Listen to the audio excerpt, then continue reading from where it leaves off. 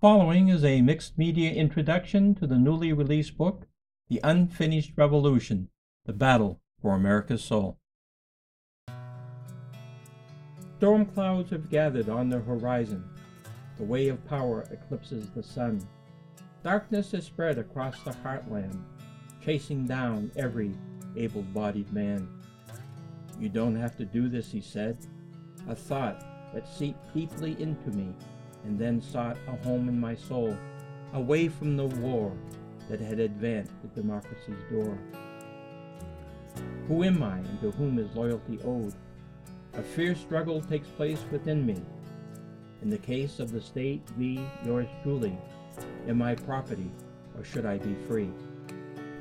The rule of law is placed before the courts with a running commentary that sorts through the precedents that allegedly tie duty to the birth of liberty. Soul sings its song of freedom through truth. Thus the sought-for standard of reasoned proof needs a demonstration, which carries one beyond reasonable doubt to be won.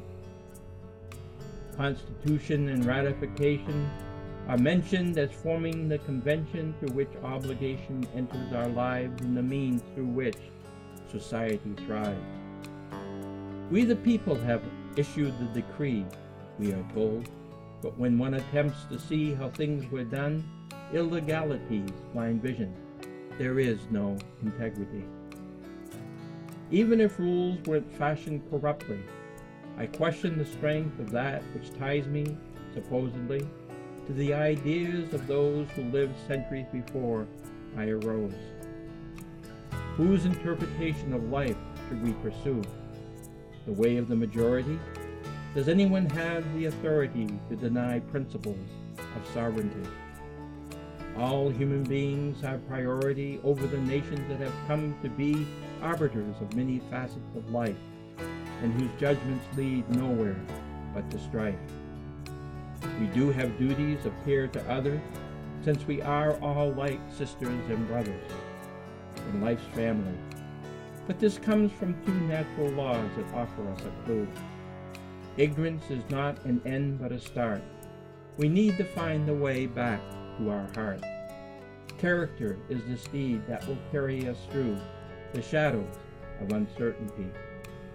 We have ceded our agency away, the capacity to do and to say that which is proper and necessary, to distance ourselves from pathology. We have enabled ways of power to leverage our lives to serve what they do, to let loose the dogs of psychopathy that hunt and destroy the economy. We have allowed ourselves to be oppressed by national interests that suppress truth and decency while making empty promises concerning democracy.